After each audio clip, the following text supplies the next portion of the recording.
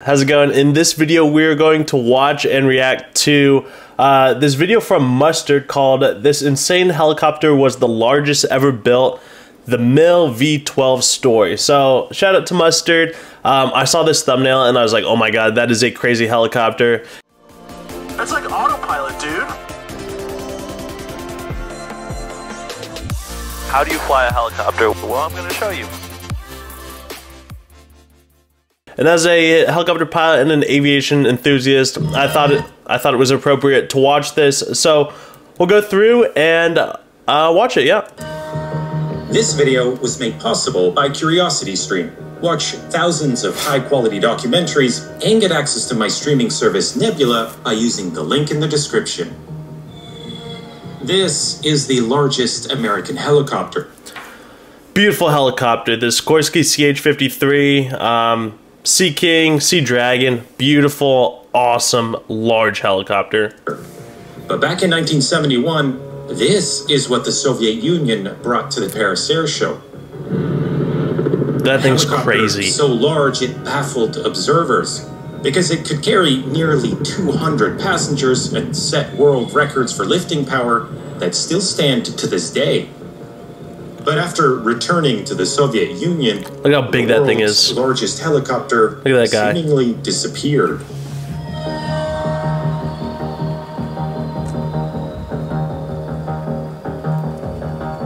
Now look at this thing. This is crazy because, I mean, first off, it doesn't look like a conventional helicopter, obviously. But, I mean, it really looks like the fuselage of a large jetliner, a large airplane.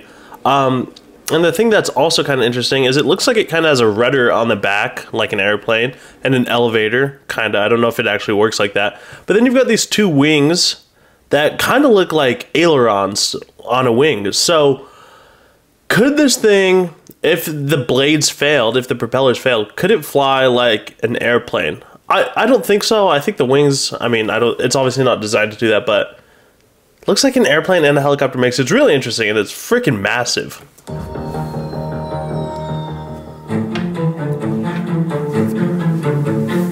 In the Soviet Union, the helicopter emerged as an indispensable tool, a machine that could go where no other machine could. Look at that. Lifting people and supplies. Look at the legs. To regions that were once virtually inaccessible.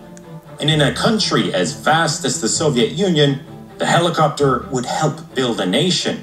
By 1960, the Soviets were building some of the largest and most technically advanced helicopters in the world. Wow. But at the height of the Cold War, the need to build a truly enormous helicopter would become a matter of... So this guy... The need to build...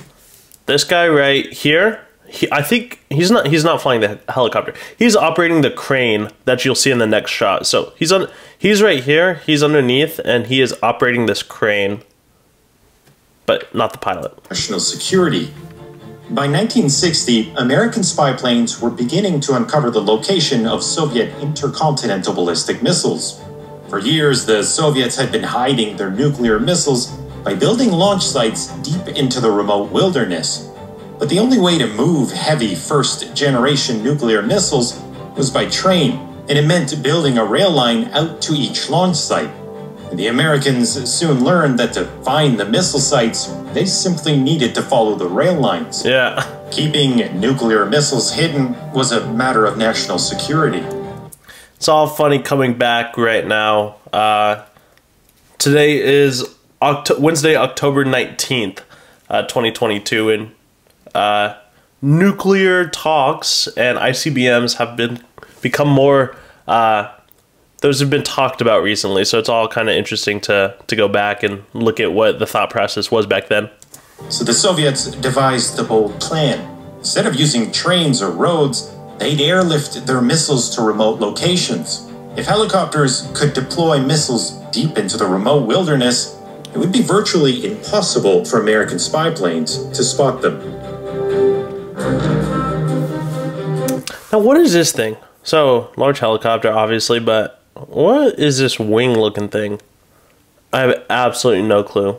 If you guys know, let me know down in the comments below. What is this wing-looking thing?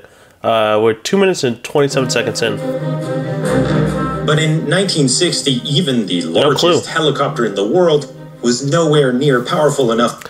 Look at this dude, and look at this tire. Wow. To lift a 25-ton ballistic missile, the Soviets would need to design a new helicopter with at least twice the lifting power of anything before it. One option was to taste twice the lifting power of... No, this is just... I'm speaking out loud. So here's the exhaust from the engine. Is this panel... Is this wing-looking thing here just to protect the door exit from the exhaust? So there's a door here, here's the exhaust, and here you can see the exhaust come out. Maybe it's literally just to prevent the exhaust from going over the person. Is that what that is? If you guys know, let me know down in the comments below. I feel like you can see it. Maybe it's just protecting the people getting in and out. If you know, let me know down below. Would need to design a new helicopter with at least twice the lifting power of anything before it. Maybe.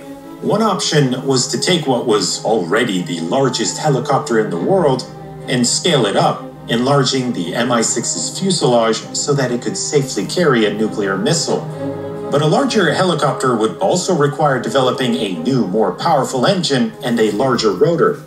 To save development time, another option was to reuse the engine's rotor and gearbox from the Mi-6, but to use 2 sets of them. It was a configuration that had already... So this design system is super popular, very well known, extremely well known by the Chinook. The Chinook has this tandem rotor system, awesome helicopter. It had been popularized by the Americans, but the approach wouldn't work for Soviet designers. In a tandem configuration, exhaust from the forward set of engines would interfere with airflow to the aft engines. The solution... Interesting. solution would be to arrange the rotors transversely, mounting the assemblies on a set of wings. This would allow engineers to reuse the Mi-6's rotors, engines, and gearbox entirely to build a truly enormous helicopter. Thing is massive. They would designate the... Look at this dude. It's like a freaking jet liner. Prototype as the V-12. Airliner. Wow, look at that thing. So cool. The enormous machine would end up looking like a half helicopter, half airplane, with inversely tapered wings supporting the 2 rotors. Interesting. Yeah, so there's those 2 wings. Definitely can't fly on just the wings. I don't think those aerodynamics would work, but... To keep the helicopter stable, the rotor blades would spin in opposite directions, canceling out reaction torque. During hover, directional control was achieved by variably tilting each rotor. You can see the leading edge. Never mind. And at higher speeds, the V-12's large tailplane further enhanced maneuverability. So I know this is just a prop, but I don't think this is a rudder or an elevator. Yeah, I don't think that makes sense. Operating the giant machine required a crew of 6, with a pilot, co-pilot, and flight engineer seated in a lower-level cockpit, and a navigator, radio operator, and electrical... That's pretty cool. I mean, a split cockpit, 6 people, pilot, co-pilot, flight engineer, and then navigator, radio operator, and electrical engineer. That's so crazy because, like, as a pilot, as a helicopter pilot in 2022, or an airplane pilot, you are all of these. You know, you are all 6 of these jobs. You wear a lot of hats. Now, there are systems, and it has gotten a lot easier, but you do all 6 of these. But that's freaking cool. Split level. It's like an airplane, man. That's really cool. Engineer on a second level. The V-12's enormous cargo hold could carry combat material and machinery, or could be converted into a civilian transport with seating for up to 196. Wow. 200 people? Look at that. That's like a freaking jet. That is like a freaking jet. Now, the biggest question is, like, I bet that's kind of... Like, if I was a passenger, I would be sketched out. Like, I don't know if... Even as a helicopter pilot, I don't know if I could get behind this. It's like, oh my god.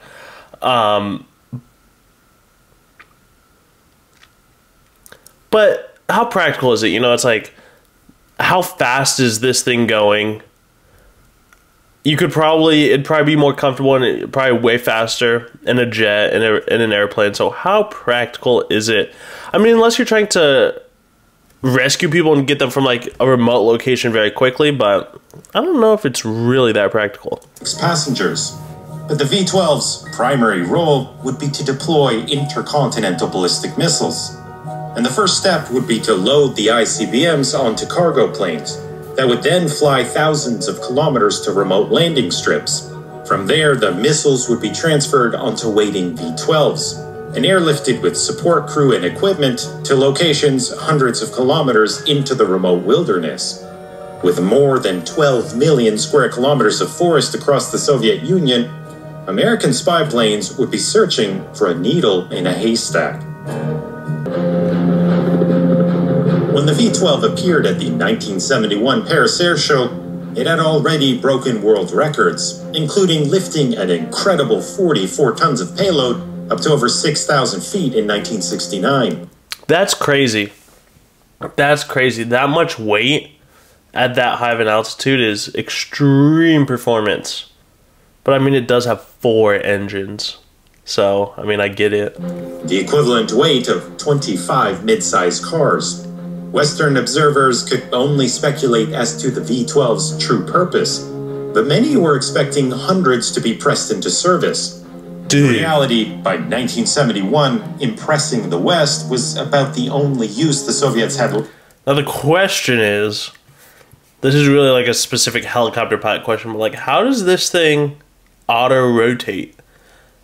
And would you ever need to auto-rotate it? Because you've got 2 motors per side, so hopefully you still have 1 operational, but how does this thing auto-rotate? And what's the vortex ring state look like? Man. Left for the giant machine. Developing the V-12 had taken the better part of a decade, with design studies beginning in 1959 and the official go-ahead given in 1962. The construction of the first prototype didn't start until 1965, with the first successful test flight occurring 3 years later. A machine this large comes with compromises, and engineers had to work through numerous... The thing is beautiful, man. It's a really pretty and cool design. It just, you know, it makes me nervous how many moving parts, how wide. I'm sure it's stable, but just things like, it just seems in my eyes like things could bend and move. It's a crazy design. Numerous challenges around control and stability. But the biggest problem was that by 1971, the V-12 no longer had a purpose. The Americans launched the first spy satellite into orbit in 1959, and in a single day it could photograph more Soviet territory than all earlier spy plane missions combined. Wow. Making it far more difficult for the Soviets to hide their ICBMs. And by the 1970s, the Soviets were developing a new generation of ICBMs small enough to fit on trucks, which could evade... And by 2022, they're thinking about launching them again. ...reconnaissance by simply moving around. The V-12 was just too large and cumbersome to be useful beyond its original mission. There were just too few scenarios that called for lifting 44 tons of cargo or 200 passengers in a single helicopter. Yeah, it's like, it's very cool, very awesome, but definitely not practical. I mean, 200 people or that much cargo, it's like cool, but like super not practical, unfortunately. In 1974, development of the V-12 was ended after only 2 prototypes had been built. With many technical problems still unresolved, the program was canceled in favor of developing a new heavy-lift helicopter with a more conventional single-rotor design. That thing still has a lot of blades. 1, 2, 3, 4, 5, 6, 7, 8. Okay, so there's 4 on this side and 4 on this side. Wow, 8 blades. Man, that's a lot of blades. Soviet engineers weren't afraid to think outside the box. And while the V-12 was still under development, engineers over at the MiG Design Bureau had another crazy idea: to turn a MiG-25 into the world's fastest VIP transport, swapping out the MiG's radar and missiles for a passenger cabin. You can learn more about this crazy Soviet proposal in my latest video available right now on Nebula. Okay, so I think that's the end of it. All right, so there you go. From Mustard, this insane helicopter was the largest ever built, the MIL V-12 story. I like this comment here. We need that right now to fight wildfires. Imagine carrying 40 tons of water while being able to hover above the hotspots. Now, I'm not a wildland firefighter, but I don't know if they really do that much time just hovering above a fire. But dropping 40 tons of water would be pretty awesome. But, you know, there are those commercial jets, like I think like the 737 or the 747, that drop retardant and fuel or retardant and water on wildfires. But man, that thing is cool. So if you have an answer to what you think those wings were underneath the exhaust pipes on that one part of the video I paused, let me know down in the comments below. If you found yourself enjoying this video, smash the like button and subscribe for all kinds of helicopter content, and I will see you guys later. Take care.